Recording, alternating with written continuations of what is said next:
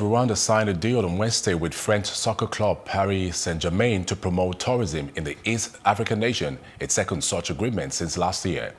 We invest part of our tourism revenues in strategic collaborations such as the one with Paris St Germain because we understand the positive effect they have on the overall perception of the countries globally, the Rwanda Development Board's chief executive, Clare Akamanzi, said in a statement after the signing. Akamanzi did not say how much Rwanda will pay for the deal. A source close to the French club said it was worth between 8 to 10 million euros.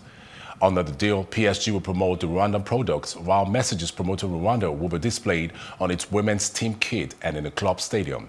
PSG said on Twitter that it had signed a deal inviting the world to participate in the remarkable transformation of Rwanda.